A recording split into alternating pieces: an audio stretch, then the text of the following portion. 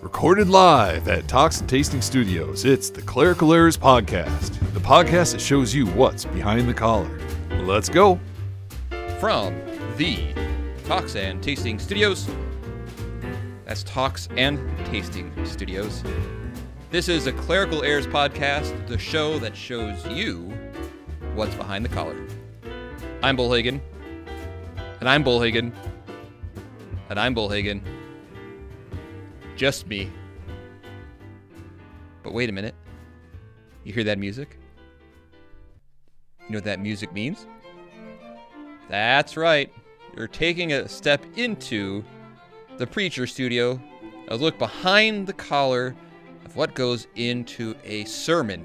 And today's special is the anatomy of a funeral sermon.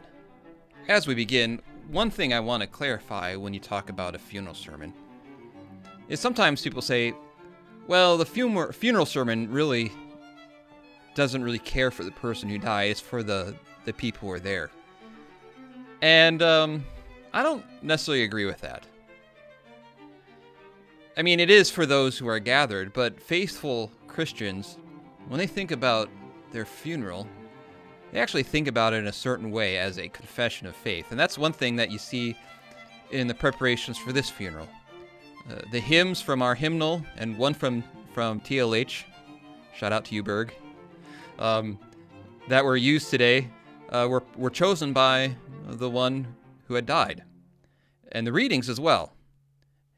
And because for a lot of faithful Christians, the funeral service is kind of seen as one of their last confession of faith that they make. People gather at the funeral, and the ones who are gathered are the people they love the most, the dearest of family, of friends. And the funeral service and the sermon matters a lot to them. I can tell you that in my pastoral work, when someone's dying, they often really do want to talk about their funeral. They want to make sure that the Word of God is clearly heard. And when they die, it helps them die in peace knowing that that will happen at their funeral. And often, they already know where they stand before the Lord through the forgiveness of sins. Their concern is for their friends, specifically for their children, grandchildren, and great-grandchildren. And so, for them to know that the service for their funeral will be in the church, and that it will be of Christ Jesus, and that their dearest ones will hear that word of God and the gospel is very, very helpful and comforting to them. It helps them in their last moments of life to know. And with this in mind, a eulogy for them would almost be embarrassing.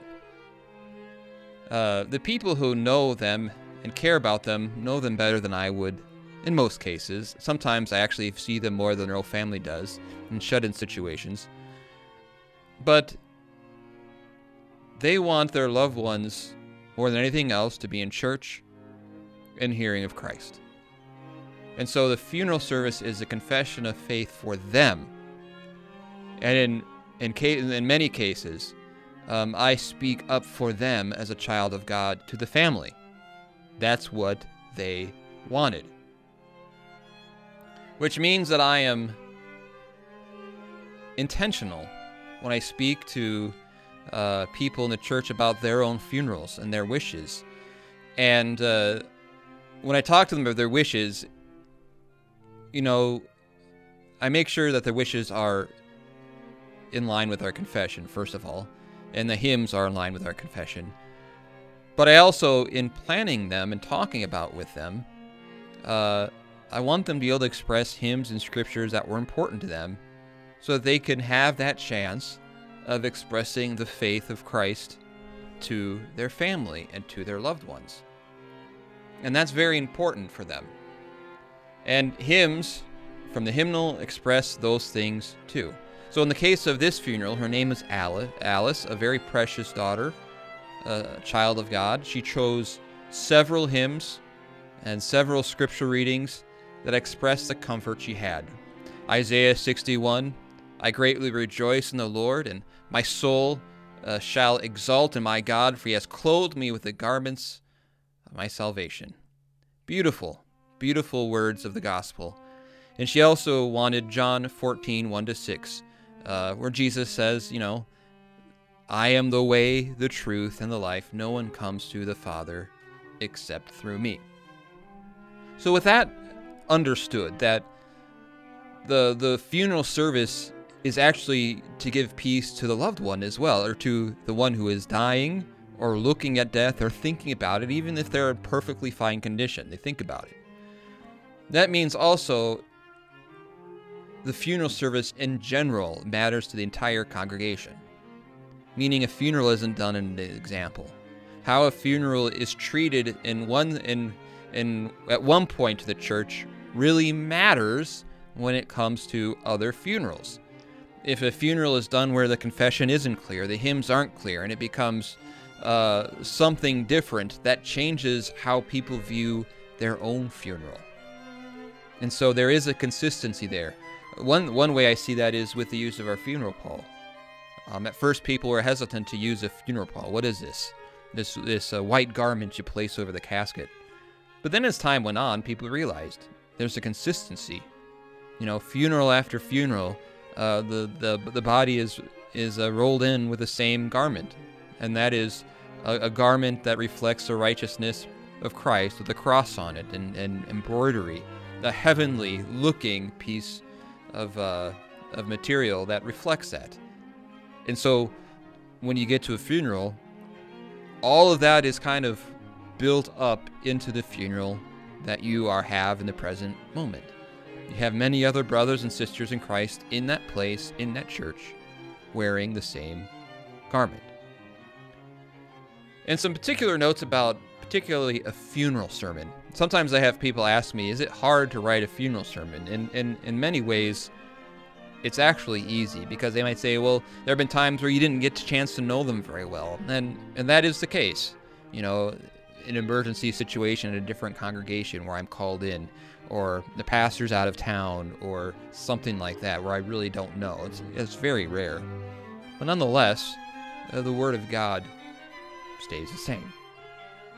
And so when I work on a funeral, and what I've learned in my over 200 funeral sermons, to make it easier, is it's always good for the text or the sermon to be very textual, meaning based on a specific Bible reading. Because what it does is it keeps a funeral sermon focused. You've probably been to a funeral where the sermon was just kind of a ragtag ideas and thoughts, just kind of jumbled together and kind of pasted, and stories about their life, and then this thought of faith, and this thought of Jesus being with you, and all these things, and it doesn't really have a coherent thought or track that people can really grab onto. And one way to help keep the funeral sermon focused is to make it very textual. Have a text that you're preaching on, and then stick to that text, and use the details of the text, specifically how it speaks, in the setting that those words are spoken by Jesus, or in the Old Testament or Psalm, and how that setting then speaks to the current situation of the child who is in Christ, or those who are mourning. And it also keeps you, the pastor, from simply driving the narrative, meaning, I kind of want to say everything I want to say, and then I will use a Bible verse here, a Bible verse there, to prove my point. I think it's more edifying for the hearer of the sermon to hear what God's word says, and allow the point be directly from God's word that you're applying to the situation and to the child of God. And perhaps you've heard a funeral sermon like that, where it's kind of just a salt and pepper of kind of texts or proof texts, where the pastor says whatever he wanted to say, and then he just uses a text to prove that. Now, that being said, there are times where there's certain points I want to make, depending on the occasion. Maybe it was a strange death, maybe it was an interesting family situation, maybe it was a sudden death, or people are struggling with things in a different way. Maybe it's a time of the year, whatever the case may be, where there's something I want to bring in. Well, that's when I choose a text for the funeral. It's not a lectionary. I can choose whatever text I want, and so I will use then a text that speaks who I want, and I will still make sure the sermon is still centered on that particular text. And especially young and new pastors, I would say this. If you're having trouble writing a funeral sermon, the best thing you can do is keep it textual. You already know how to do that. You already know how to write a sermon. You do it every Sunday based on a text of the lectionary. So have a text, preach that text, and then place it in the occasion that you're preaching, particularly the funeral. Fill in the blanks. How does that text speak to what is going on right now before you? As a child of God has died, and then his place is in Christ. And the other thing, I've been to a lot of funerals, because I try and, if there's like a family member who has died of one of the members or something, I try and go to the funeral now and again. And one thing that has annoyed me, and I didn't realize how much this was a thing until I've gone to funerals, is how often the resurrection is just given kind of lip service. Kind of like we're supposed to talk about resurrection, there in heaven, la-da-da-da-da. Now that we've gotten that out of the way, let's talk about something really important. And it's never as important as the resurrection. It's never as important as the forgiveness of sins. And, I'm serious. It drives me insane to hear that. Because you have people who don't necessarily understand the gospel at a funeral. And you have a time where they're most open to hear it, I think, because they're in a situation that without the gospel, you are going to have trouble wrapping your mind around what is going on. And so often, pastors just want to skip over the really meat of what's going on. It's for some spiritualism or just some happy thoughts or some things that you could just find in a Hallmark greeting card, as if it was more profound than the gospel, is insane to me. And you can tell it drives me bonkers. But when it comes to this, you really need to explain it well. Not just give the resurrection, the gospel lip service. La-da-da-da-da, I know he's in heaven, blah, blah, blah, blah, blah. But explain it. This is how we know this child of God will rise again on the last day, be raised up by God. This is how we know the grave cannot hold him. This is how we know that God has promised through his Son the great resurrection. And if the listener of the sermon does not understand these things, does not understand the gospel, it's just going to be just another kind of jargon thing. Yeah, we know they're in heaven. And in fact, there's probably a percentage of people at a funeral sermon, they hear that and they kind of run through this, oh yeah, they're in heaven and, they're watching down on me. And things like that. And it's just religious jargon that they think, well, this is what you say to everyone to help them feel better. You have to walk them through. And you have to point it out. And you have to show this is why and how we know they are in the kingdom of heaven, how we know they will rise again on the last day, how we know Christ's promise is for them. And if you want to hear a good example of this, just randomly pick any Martin Luther hymn. They're spectacular at this. Just take a moment, pause the podcast, grab a hymnal, pick any Martin Luther hymn, and read it. And you will see he doesn't give lip service to the gospel. He just says, oh, that's a given. Let's get into something more important, which is how so many treat it. He actually walks you through. This is how you know you need the gospel. This is how the law works. This is the death you have in your sin. And this is exactly what Jesus did to save it. And this is how it saves you. And this is how it brings you the resurrection. And this is how he delivers it to you. He doesn't just give you lip service. He doesn't give you just kind of jargon that you can sing over and over again. He walks you through the exact same thing in a hymn. And that's what you have to do with a funeral sermon. And with that too, one thing I think too that's part of the delivery aspect of it is it's really good to say it with confidence, and to be specific about the joy of what it means to be with Jesus. Because there too, there's a spirituality that people don't understand. They don't understand what it means to be fully healed. They don't understand the joy of being in the glory of God. And so that too you have to point out. You have to walk them through this. This is what salvation is. They're not just bouncing around on clouds. God fully heals them. He gives them the power of the resurrection. He restores life to them as it was meant to be. And it is a real physical resurrection that God will give them. These are things you have to clearly delineate for them, because the average listener, especially at a funeral where it's a real mixed bag, they don't understand these things. And it's important that you give it to them, that they understand. You owe it. You owe it to the person, the child of God, who's placed before you, wrapped in a funeral pall, covered in the righteousness of Christ. You owe it to them that is explained to the people who are there gathered, and not just given any kind of lip service or say the gospel is a given, they're in heaven, blah, blah, blah, blah, blah, as though that's the least interesting thing you're going to say.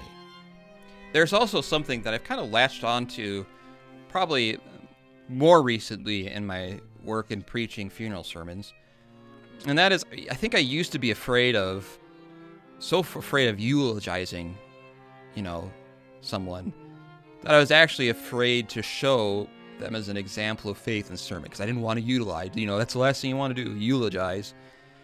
And at the same time, these treasures of the church, in many families, when they're 90 years old, really have been the pillar of faith in their family. And for many people, they are a prime example of faith in their lives, and you don't want to just walk by that. Okay? To eulogize is to talk about how good they are. But to talk about their example of faith is to point the listener to Christ and His Word. I mean, Jesus does it, doesn't He? Doesn't He talk about great is your faith? He's not eulogizing them. He's talking about their trust. These children of God are examples of what faith looked like. They're examples of how their faith was a blessing to those around them. And it gives us a chance to see what faith looks like here and what that faith looks like now in the kingdom of heaven. Eulogizing is simply talk about what a swell person they are. It points to their lives. It points to their works. It points to the things that their hands have done. But using them as an example of faith does the opposite. If you do it correctly, it points the listener to Jesus. It points the listener to the gospel. You see the difference? Eulogizing points to the works of the person, what a swell person they are at their core.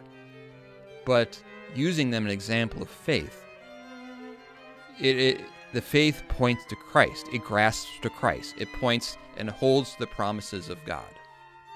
And so that is something I've kind of gotten more into probably in the last 5 or 6 years or so, is doing some of that kind of language because it's needed.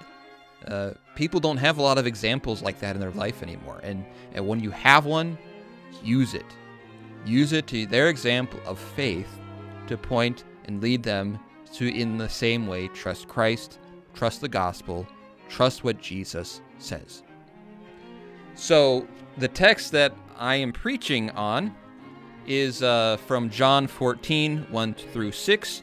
And this is a text that was chosen by Alice. She chose this, and I will probably say this in the sermon, that she wanted this read for her funeral. From John 14, 1 through 6, Jesus said, "Let not your hearts be troubled. Believe in God, believe also in me. In my Father's house are many rooms. If it were not so, what I have told you, that I go to prepare a place for you. And if I go and prepare a place for you, I will come again and will take you to myself, that where I am, you may be also. And you know the way to where I am going." Thomas said to him, "Lord, we do not know where you are going. how can we know the way? Jesus said to him, I am the way, the truth, and the life. No one comes to the Father except through me. Now, this is a standard, you talk about a jazz standard. This is kind of the same way, the standard funeral text. And sometimes, although it seems like it's an easy home run text, and it is in some ways, but I've actually found that sometimes a home run text are actually harder to preach. It's kind of like on Good Friday and Easter. Everyone, those are easy sermons to preach, but it's actually challenging because I bring the death and resurrection of Jesus into every sermon, and I apply it and see it in every text. So then, when you have the text being the death of Jesus or the resurrection of Jesus, it's interesting. It's actually, and I think a lot of pastors might know what I'm talking about. It's actually can be more challenging than you think. But from everything I've said so far about the gospel, about it being central, and to not make it just be to lead people to understand how is it that they're saved, how is it that they will rise again, how is it that they are in Jesus and in the eternal presence of Christ. Here's a text where you can easily do that. And like I said earlier, you find then in preaching the text, the context. So what is the context? Well, in this is Jesus after he washes his disciples' feet. He says someone's gonna, will betray him. He tells Peter that before the rooster crows, you will deny me 3 times.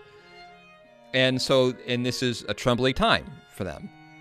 They are not understanding. Jesus keeps on talking where I'm going, and they're like, where are you going? What are you talking about? Okay. And Jesus will be dying the next day. They're going to be upset. They're going to feel fearful for themselves.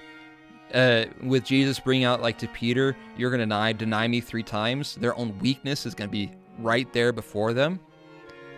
And kind of wondering, not understanding Jesus' death. And so when we get to this text in John chapter 14, Jesus starts to answer some of these things. He starts out, let not your hearts be troubled. Believe in God. Believe also in me. Here Jesus equates himself with God. You believe God, you believe me. Now this is something I hope to bring out in the sermon, okay? And I do this actually a lot, where when I talk about salvation, this is what God says. And kind of don't just take my word for it. This is not talking about opinions here. This is what Jesus says. You hear it, right? You heard what Jesus said. Well, this is the way it is. And so he says, Jesus talks this way himself. Believe in God, believe also in me. And then he explains that he is going to prepare a place. And when going and preparing a place, inherent in that is his death and resurrection. He's not just dying, he's rising, and he's going to prepare a place. And so in that, you have a wonderful way of talking about the death and resurrection. And then, it's even more profound than that then, because, especially for the sake of the funeral service, he basically says, I'm going to prepare a place for you. So his death and his resurrection says something about you. He's going to your Father's house. And if he goes, he will come again to bring you where he is. And so, to simply know that Jesus is the way is to look at his death and resurrection. He is the way. He is the way this happens. This is how you know. This is how you know the resurrection of Jesus means everything for you. How can you be sure that your loved one is alive in Christ? Well, what does Jesus say? He says, I am the resurrection and the life. And just listen to the Father. Listen to the Son. This is what he says. So, as I get into this, at the beginning of the sermon, I will try to have a simple greeting.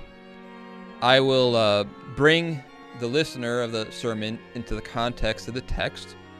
I will place them, in a sense, in the shoes of the disciples where will probably try to bring the listeners into that context, the text, and explain things of that context that I will easily be able to transfer it to them in their questions and what they're going through. Because a lot of times, if they can recognize a certain idea or thought in someone else, they can recognize it in someone else easily rather than seeing it in themselves. So you point it out in someone else, and then you say, now see it in yourself, which is what Jesus did all the time in parables, didn't he? So if they can recognize how Jesus answers the disciples in this context the night before he dies, then they should be able to transfer this idea and these questions and how Jesus answered these questions to their inner dialogue in the context of the funeral setting. And so here we go. In the name of the Father, and of the Son, and of the Holy Spirit. Amen. The text for our consideration is from our gospel reading from John chapter 14. A text, I might add, chosen by Alice. The dear family of Alice, friends of Alice, and brothers and sisters in Christ, it is good for all of you to be here this morning, for nothing would please Alice more than for you to be here in God's house, hearing God's word, singing God's truth of life and salvation, and the joy of the resurrection. She made my funeral preparations easy. She picked the hymns we sing. She picked the Bible readings we hear, because she wanted these in your ears and on your lips this very morning. She was meticulous because she wanted you to hear about Jesus. She wanted you to hear about you have a God who is so diligent in his care that he does not slumber nor sleep. She wanted you to hear from Isaiah how we are clothed in the garment of salvation, who covers us in the robes of God's own righteousness. She wanted you to hear this morning how God prepares a place for you through our Lord Jesus Christ, a place in the Father's house, that Jesus is the way, the truth, and the life. So, in case you're wondering, I'm doing this a little differently because I ran out of time. I did the first part of ours, and then I was going to write a little bit, and then talk about it, and write a bit, and talk about it. Well, I wrote it, and I ran out of time to record that part of the podcast, so we are actually now after the fact. What you are hearing is the actual sermon in the funeral itself. So the actual sermon that I had, and it might give me an opportunity to talk about how there actually is differences in what's in the page that I wrote and what I actually preached. I use sometimes some biofeedback of how people are listening, what they're perking their ears to, and it changes sometimes because I use that kind of, I call it biofeedback to it's like a conversation for me. It does change how I word some things. So that might give me an opportunity to do that. But also, in the greeting now, you hear what I talked about earlier at the beginning, is this was important to Alice, and this is her confession of faith. These words are what Alice wanted them to hear. They were very important to her. She picked them for a reason. And there's nothing wrong, I don't think, in bringing that out to the listener. of the sermon to the people there, the family gathered. This is what is important. And don't let them wiggle out of that because everyone has their opinion. Well, this was important. Well, we know she painstakingly, in very great detail, picked out these readings and picked out the hymns. I know if you might notice, the psalm that she wanted was Psalm 121, and I reference that in the one part, and I do reference Isaiah a little bit, and then the gospel reading. So as I get into that part now, we will look into the context that I placed, just like I talked about earlier. When we look at our text in its context, it came in a very tumultuous time for the disciples. Jesus said these words the night before he died. He had already washed their feet. He had already even predicted that he was going to be betrayed. In fact, he had already predicted that Peter would deny him 3 times. He was saying things like, "I'm going." And they were wondering, "Jesus, where are you going?"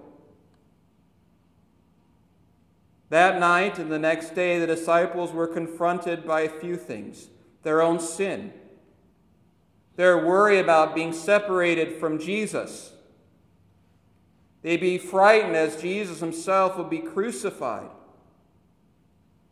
Many reasons to be afraid, many reasons to mourn, many reasons to be sad. All right, I can stop it there for a second. One thing I'm actually following with the written word, the handwritten word of my sermon notes, and I'm realizing just how much I'm actually deviating from the written word. I did not realize it did that so much. So I'm learning something even as I'm listening to it. But here, you listen how I wanted to kind of paint the text and what's going on and do it in a way that fits the context of them. So they're afraid, they're sad, they're upset, they may not understand death. And so that when Jesus addresses the disciples, he also then, in turn, are addressing those who are gathered. Jesus, knowing this, addressed his disciples. He said, "Let not your hearts be troubled. Believe in God, believe also in me." Those are powerful words. As he addresses them, he says, "These are the words that I speak come from the full authority of God. In my house are many rooms, and I am going to prepare a place for you, and I will come again to take you to myself, that you may be where I am also." Think about what Jesus is saying in those words. He is telling them that in his upcoming death, that it is for them. His upcoming death is so wonderful that they will have a place in the Father's house. His upcoming resurrection is far more than his death and resurrection, but he opens up to them as well. "I am going to prepare a place for you, that where I be, you will go also," breaking the bonds of death, showing us a way from death to life. While they're afraid of just the next 2 days,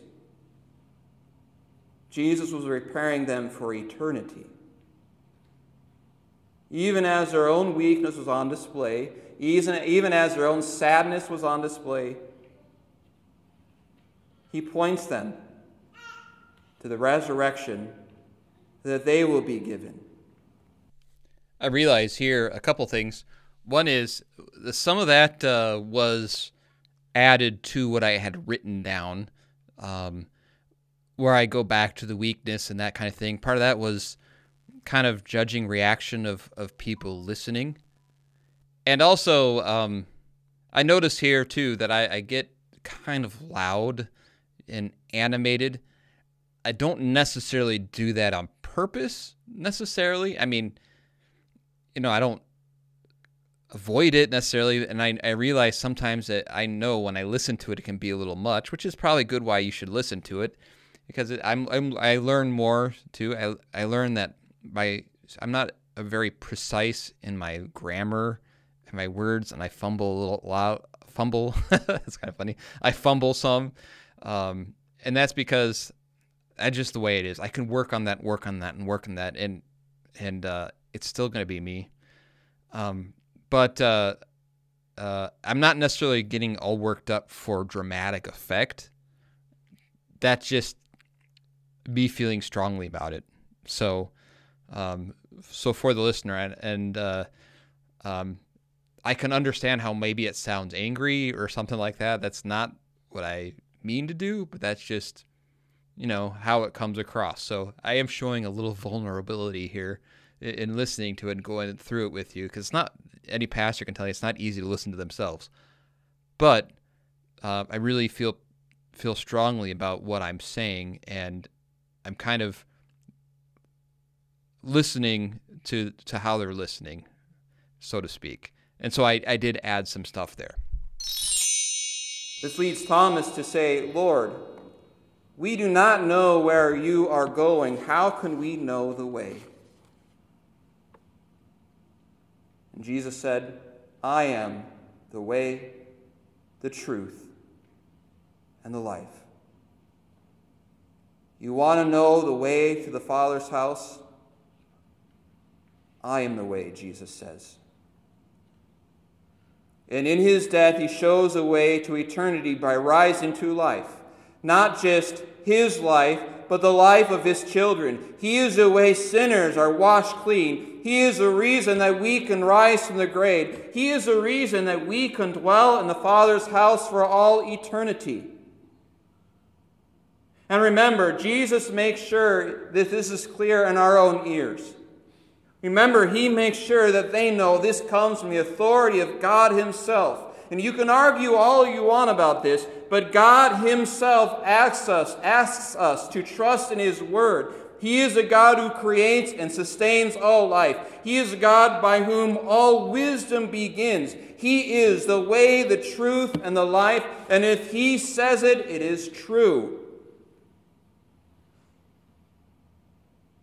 And so now, God's word, and you heard it from Jesus himself, God's word gives me no other option than say to you this very morning that Alice is alive in Christ forever. She follows the way that Jesus prepared from death to life. Jesus was born for her. He fulfilled all of God's law for her in her place. He suffered in her place all that her sins deserved. And he showed the way to the Father. He showed that nothing can stand in the way from Alice and her heavenly Father in his heavenly kingdom.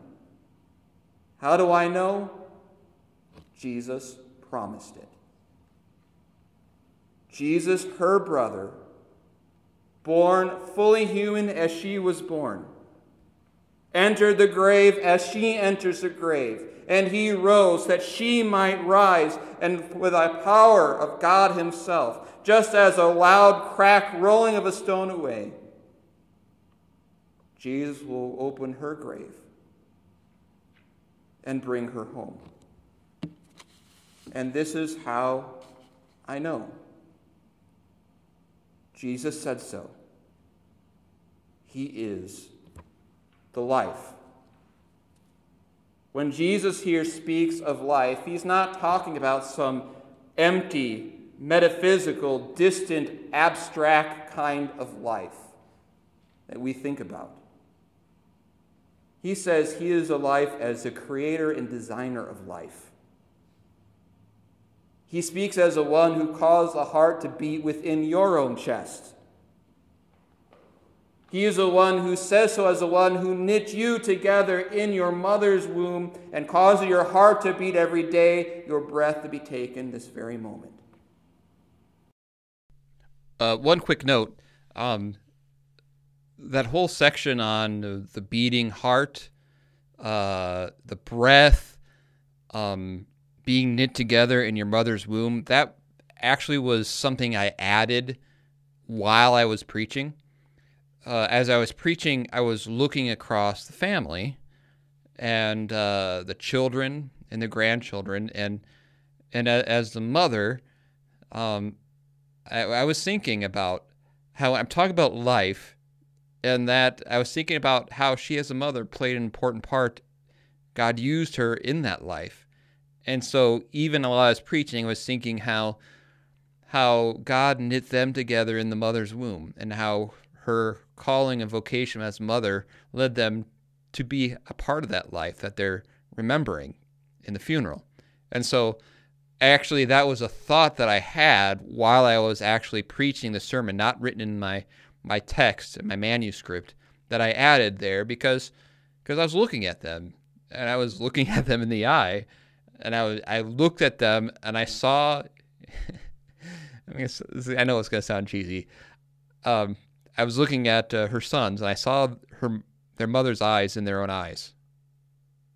And it made me think of their own heart, how they were knit together in the mother's womb, and how God gave that to them, and how the mere fact that they are living and breathing as a result of God using their mother is the same God who's going to raise their mother from the dead.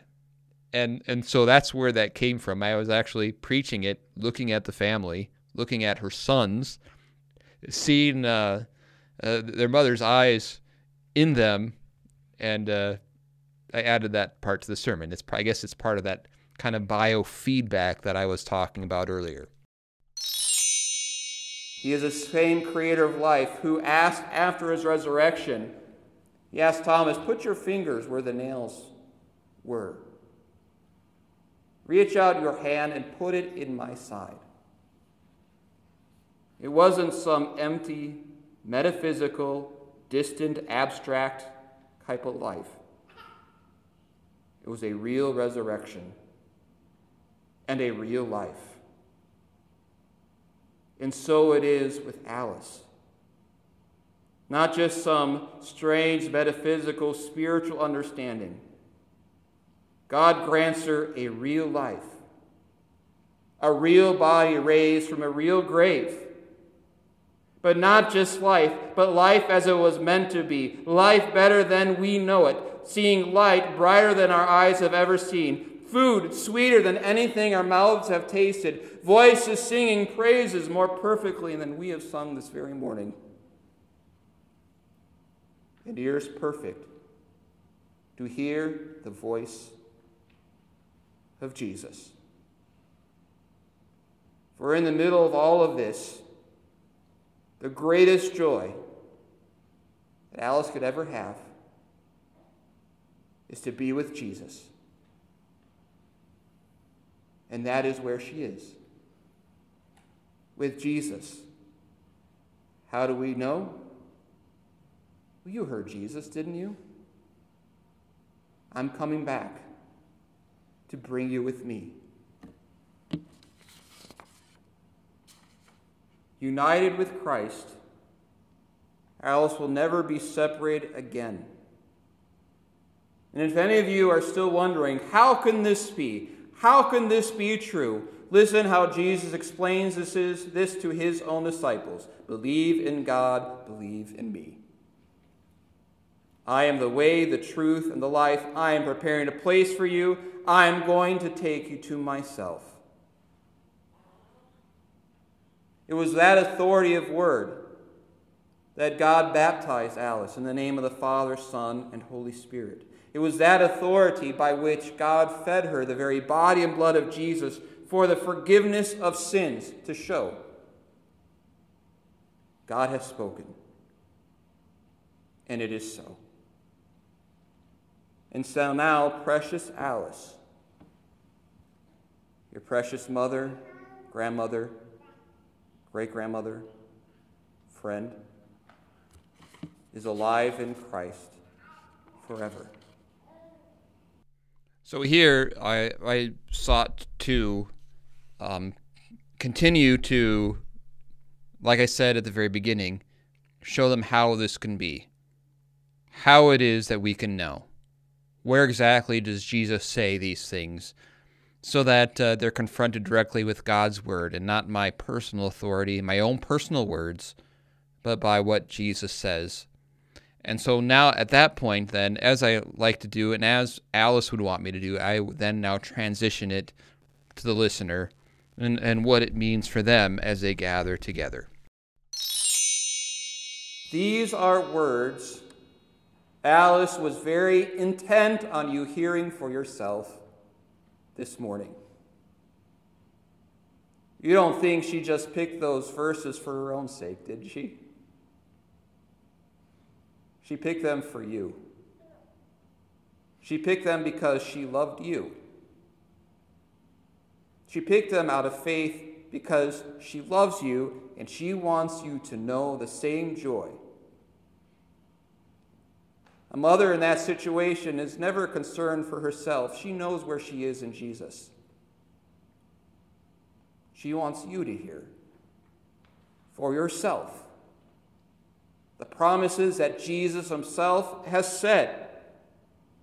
So that when you think of Alice, your mother, your grandmother, your great-grandmother, your friend, you think of the love and mercy of Jesus himself. Not only to comfort you in mourning, but to comfort you like Jesus did.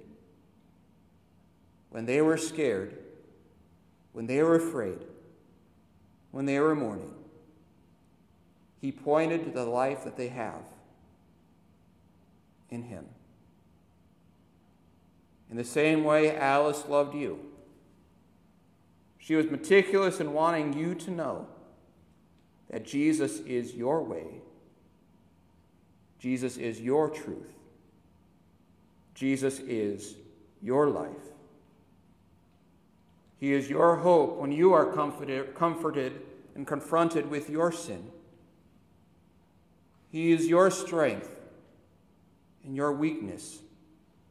He is your life in the midst of death. And when I talk about life, I'm not talking about some spiritual, metaphysical type of a thing. I'm talking a real life springing from the grave. A real promise fulfilled in Jesus. And that is our strength and our hope today. That promise is now fulfilled for Alice. She is alive in Christ forever. God has wiped away every tear from her eyes. God will raise her up from the grave she is placed in today. Alice, a child gathered around the feet of Jesus. He is the way, the truth, and the life. Amen. Well, there you go. I don't need to go into much further detail because I've talked to her about it a lot. So I enjoy doing these Anatomy of a Sermon episodes, and I enjoyed this one. I really like to preach, and I listen to a sermon like that, and I do hear a lot of imperfect wording. I'm not a perfectionist in those ways. And that's always it's always good for a pastor to listen to a sermon and think about those things, but kind of let you know what kind of goes through a pastor's mind when he prepares a funeral sermon. And to me, I guess when it put it all together is I like it because I really do care about. I really cared about Alice, and you know, I it's like, you know, you're at a church for over 20 years, you know, in a lot of ways, it's I really have grown to understand what it means to be a brother and a sister, and you know, I've said many times that when I preach, it's very personal more personal than people might realize, and that's because I, in the sermon, was rejoicing myself. I took great comfort in the authority of Jesus' words and what he says. When he says about Alice, even in regards to the imperfect pastor that she had for these years. So, I mentioned earlier I got a little passionate, and that's not necessarily on purpose. It just, I cared a lot about her too. So, tell me what you think about the sermon. Some things that struck a chord with you. Some pastors. What are some things that I miss when you think about writing a funeral sermon, and what kind of things go through your mind as well? I'd love to hear that. This isn't necessarily a representative of all, because every sermon is different. There are other aspects in a funeral sermon that I didn't bring up, and there's many things that every sermons where I might focus on some things more than other. But let me know what you think. You can get a hold of us at Clerical Errors, P for podcast on Twitter, at me bro. You can find us on Facebook. You can email us at feedback@clericalerrors.org, and I'd love to hear from you. So I am Bollhagen, and may your sermons have an anatomy. Thank you for joining us. This podcast is available on iTunes, Google Play, Spotify, or wherever else you get your podcasts. Questions, thoughts, concerns? You can contact us on Facebook at facebook.com/clericalerrorspodcast, on Twitter at clericalerrorsp for podcast, or email us at feedback@clericalerrors.org. Thanks for listening to Clerical Errors. See you next time.